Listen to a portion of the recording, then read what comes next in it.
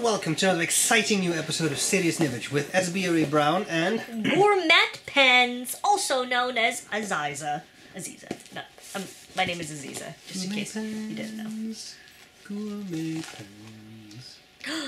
Gourmet pens. Gourmet pens. Pens. Gourmet pens.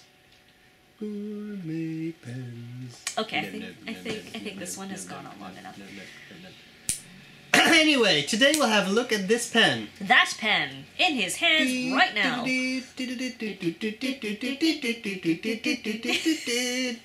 Sorry. This is the Smith, pen. we need to eat. We're hungry. Yeah, we've also done 3 series images before this, so, you know, bear with us. We'll be excited, don't worry. This pen was lent to me by my main man, Marco. And this is very offensive to some people. Oh, yeah, so, sorry, it just slipped out sometimes. But the problem is, you've been doing this since before all the allegations. The Bill Gate, so it's... the Bill Gate? The Bill Gate, yeah, that's the scandal, you know. Oh. Okay. Anyway, it didn't mean to offend anyone, but this is what Marco lent us. Now, the reason Marco lent this to us is because I've been considering purchasing one of these, and he said, why don't you borrow it and see if you're interested in it? Got it. You really shouldn't do things like anyway. that. Yes, so we tried it. This is actually a fascinating pen, and surely you all recognize it. Because it is a Visconti Homo Sapiens bronze. And I have reviewed a long time ago, the Visconti Homo Sapiens steel.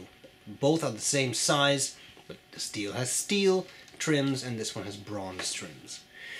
Now, what were your first impressions? Okay.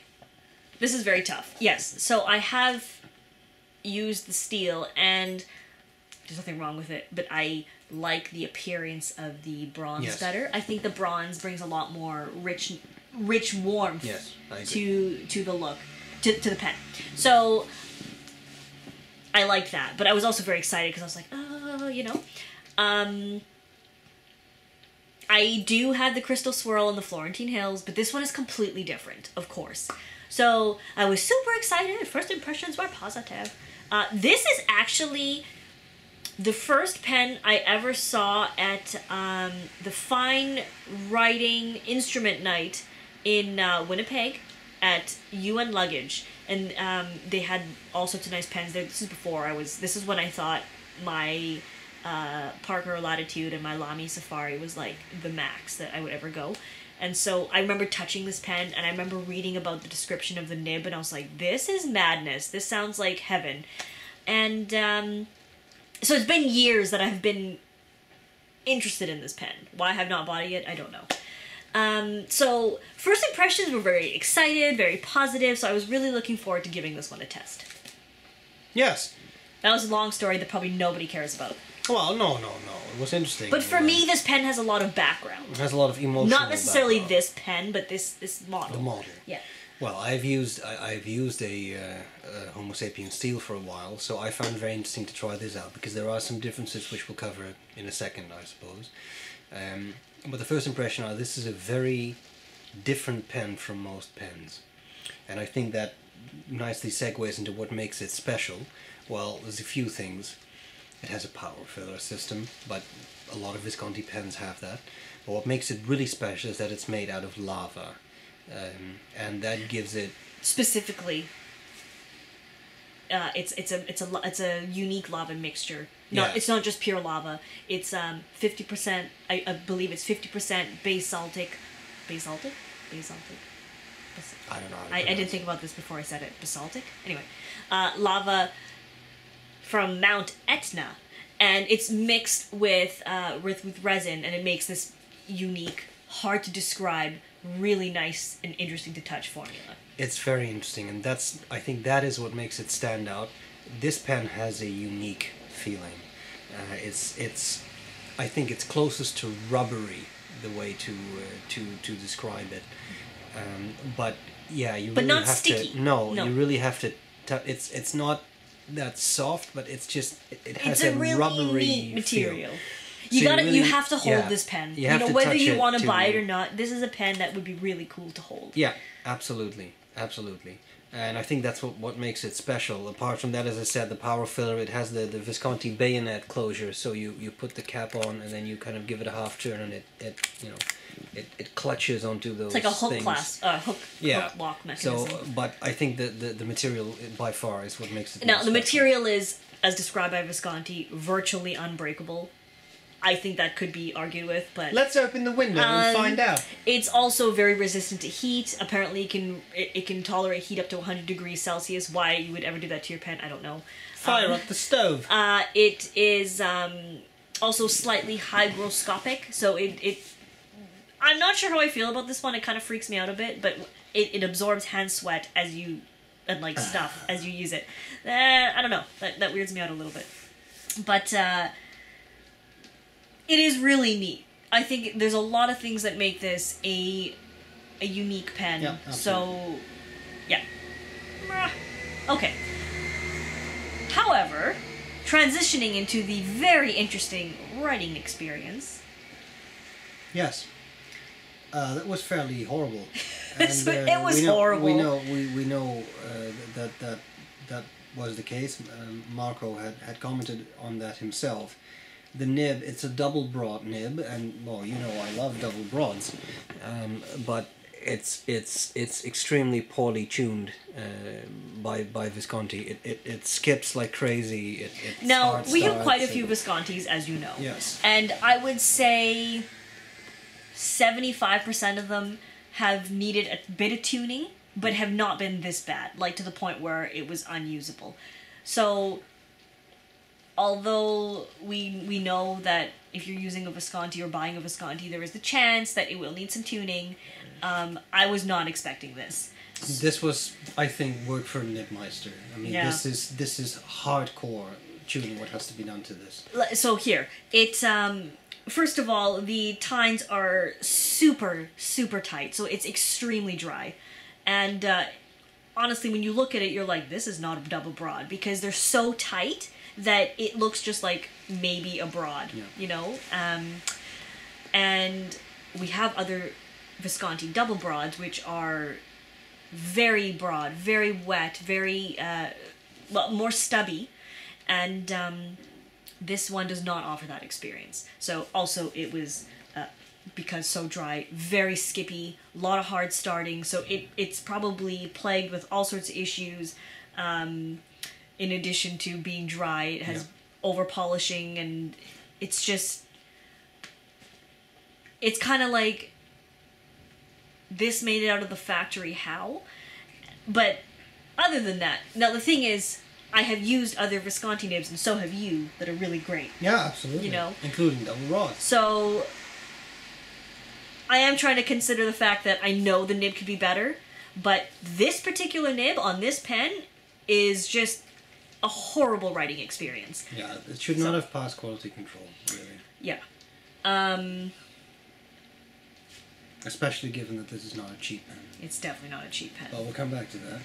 Very nicely balanced, super comfortable. I find the I'm just gonna ramble. Yeah. I think the section is not too small. It is small. It does have an indent for your grip. If you have bigger fingers, hands, or if you grip higher, you are gonna feel these claws. But for me, this is fine. I don't think most people need to post this. I'm not going to post it because it is a fairly thin lip cap. But you can post it if you have to. But it's like super long, super heavy. Blah. So anyway, writing experience was really negative. And if this was the only Homo Sapiens or only Visconti I ever used and was basing my purchase decision off this, it'd be like, no. Nah. Nah. What about you? Oh, well, I think I kind of rambled sufficiently for both of us. Well, the writing experience was poor. That doesn't mean there's nothing to the model. There are a lot of things I love about the model. Wait. This is not the only pen that's ever had a poor writing experience, right? I mean, that's why Nibmeisters are around. Yeah, right? But if you buy just so you know this type of pen, then you would expect it to write perfectly. Absolutely. Or at least right. Yeah. So I still think the pen has a lot of very nice features. Should we go into love and hate? Yes. Yeah. All right. The fact that it's power filler means it has a large ink capacity. Mm-hmm. That's cool. That it's made out of lava, I think is cool. I don't know of any other pen that's made out of lava, so that's cool. I like that clutch system. It makes more sense in the Opera series that has square caps and square bodies, so that the facets of both squares line up. This is two round tubes, so it doesn't really matter how everything aligns. But anyway, but it is a quick release mechanism. It is a quick release mechanism, so uncapping it is really that simple. It works. So I mean, in that regard, I think it's very cool, and that works well. The bronze highlights, it works. It looks nice. And they develop a patina. Yeah, so it only adds beautiful. character. I mean, it's a really cool, unique looking pen. All of that is great. Pen, right? I think the size is great. Not too big, not too small. It's just well I think for done. small hands it'd be a bit big. Yeah. But I think you can get away with it because I am able to use mine. It's also well balanced and not super heavy. Yeah. So in that regard, it's nice. For example, the Opera Masters are much heavier. So it's a nice balance, I would say. So it has a lot going for it. Mm-hmm. Nib issue, I mean, things I hate. Well, the nib issue we've described at length, I would say. What I would have liked to see is an ink window, because this is a power filler. You have no idea how much ink is in there, and if you, I think it's empty, right? So if you pull this out, empty. I guess we'll find out. And you do this, Wouldn't and that be there is ink in it, then it squirts ink everywhere. So there is no telling how much ink is left. I don't know what this would look like with an ink window. Maybe probably a bit not odd, as cool. but it would be utilitarian and convenient. So I think that's my love and hate. What about you? Well, I do echo your sentiments about the color, the bronze, and the writing experience of the nib, and the ink window. For me, one issue, it's I don't know if this is a deal breaker for me. I don't think so, but because the material is absorbent, basically, when you ink it, the only way to ink it is by dipping it, right? Unless you remove the nib unit, but that's not really feasible to do because you need a special tool and all that. So basically you have to dip it, and you will get ink on the section, and the section will suck up the ink. So you have to wipe it off immediately, and I really think that depending on the ink you use, it can stain it, and that could add character to the pen. But if you don't want like a hot pink section, tinted section or something, maybe you don't use hot pink ink, you gotta wipe it. But like right away. But also, I mean, even if it splatters ink onto it, it's gonna suck up the ink. So you have to consider that there is a chance that some part of this is gonna get stained. So I think it's similar to wood pens that are unfinished. Or not sealed, basically, that if something lands on it, it can get stained. And for me, I haven't decided if that's like a big issue or if that adds character to the pen. I don't know.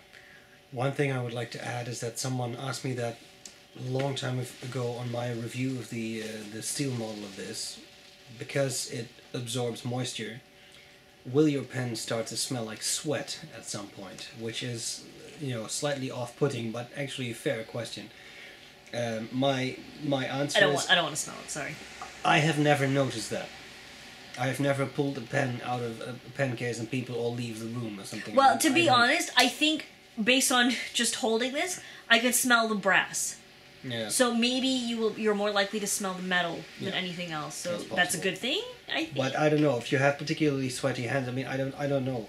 Or if you use lotion regularly and stuff, all of that is going to rub off onto the pen. Exactly, and it will probably absorb it. So yeah. All right, now, would you buy it? This goes for 550 euros here. Well, this is a very interesting one for me because I am still in the debating process of whether I want to own this pen. And I haven't decided yet because it is 550 euros here. It's not inexpensive. And I am fortunate that I can test the nibs before I purchase it, so I can get a nib that I actually like and not end up with a dud that probably should go back. But I'm not sure. I really don't know. I think it is really cool. And it's a very, very neat looking pen, but it's also not inexpensive. And I have mixed feelings about how well made they are. Not necessarily this one, but I have seen newer ones, and there were big spaces in the clip, and in the finial there was a giant gap like around here. So I'm not sure, and that's probably not enough to put me off its coolness. You know? Yeah, I know. I think don't know. It's a good point. Yeah, yeah, especially because unfortunately, we are getting to a point where buying a palladium nib seems to be a bit of a crapshoot, where you can either get a really nice one or one that hardly writes. The thing is, when you get one that works, they're really they awesome. are superb. But if they're not, and you buy a pen of this, I mean, you're not buying a $20 pen here. You're buying a very expensive writing instrument, so... I mean, if you know how to tune your own nibs, no problem, right? Yeah, but this one if is you don't, really challenging. this one is bad. This is really bad. I think this one is it just has to go bad. It's not a matter of you make a little wetter and it writes. No, Yeah. it still skips like crazy. So Yeah. tough to deal with. Yeah. Now, So but, in summary, I really don't know. I haven't decided yet if I'm gonna buy it. It's really tough. my advice would be, I don't know either. My advice would be, I mean, clearly I bought the steel one at some point, which doesn't have the power filler. It's a cheaper filling mechanism. Cheaper? What is it? Cartridge converter? No, it has sort of a built-in converter. Right, You just right, unscrew right. the end cap and that operates the converter Yeah, well, inside. yeah. It works, but it's not as, it doesn't hold as much ink as this does. My advice would be, if you really want this pen, and I think that goes for any Visconti pen, see if you can find a brick and mortar store where you can try it out. Because Or buy it from an online place that will let you send it back if you have issues with it. Yeah. Or ask them to test the nib first or something like that, because it can definitely it can either make or break the pen. Yeah. Now, That's a tough one, eh? Is it or is it not serious nibbage? This one is really hard. Yeah, that's what she said. So, serious nibbage meter, not serious, very serious, and the scale with no numbers because this is not an exact science. If I were to judge all Homo sapiens based on this one experience, and of course that is the issue with reviewing, right? I mean, you typically only use one pen from a series. I would put it pretty low. Yeah. Because I think it is a really awesome pen, but that nib, I mean, it's not even usable. So it's basically you spend $550 and you can't use your pen. But I have used many other ones. I have 2 other Homo sapiens, but I mean, I've used nibs in store for this pen that were outstanding, and it was just so pleasant, and like nibs that made me even want an extra fine. So in that case, it's like up here. So it's really tough. Yeah, I agree with this. It's I've rambled so much on this one. I'm so sorry. the writing experience is what defines it here, and for this pen, it's not up to par, and maybe for other models, it will be. Yeah. So it's really, and I really know depends on a lot of nib. you out there have this pen and you absolutely love it, and that's fantastic because then you got one that's great. Again, when these palladium nibs do write, they are super smooth, very pleasant, and especially the finer ones, quite a bit springy. I wouldn't even call it semi-flex, but definitely springy. Yeah. So it's a lot of fun, but it has to write. Yeah. Otherwise, it's not serious. I mean, it is just undeniably cool, right? It's just a cool pen, it has but a it's lot so going for it. expensive, and at that, you should have something that works. Now imagine that people would say, well, I happen to have 550 euros lying around, but I wanted to buy this, but now I don't. What should I get instead? Well, 550 is a lot of money, so you have a lot of options from various brands. You have, of course, other Viscontis.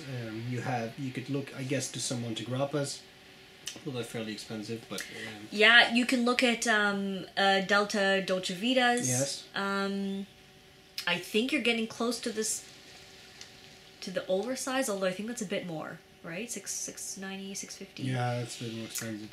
But at the very least, you could look at the medium ones, or like the Stan Tufo series, which are a little smaller. You could also look at Mont Blanc 146 at the Pelican. very least. Pelican M800, maybe getting close to an M1000. Yeah. So there are definitely You have a lot of options, and I think that's what makes it tough, is because you have a lot of options. Yeah. So, it is. But this is a very unique pen, and it's really cool. And if you have a nib that works, it's going to be extremely pleasant. Yeah. So. And that's it? I don't know. Yeah. We hope this was useful. It probably wasn't. It was probably very stressful. I'm just more distressed now because I don't know what to do. Well, anyway. We'll call you later. Don't worry. We hope this was useful. Marco, thanks for lending us. Let us know though if you have experience with this pen. We are curious because or Visconti Palladium nibs. Yeah. Is it has it been random for you? Has it worked out? Not a giveaway, but just let us know in comments. Just out of curiosity, like what your experience has been with this pen or this nib, and do you like your pen, and just chime in, yo. We hope this was useful. Yeah. And we shall gladly see you later. Bye. That's creepy. Bye.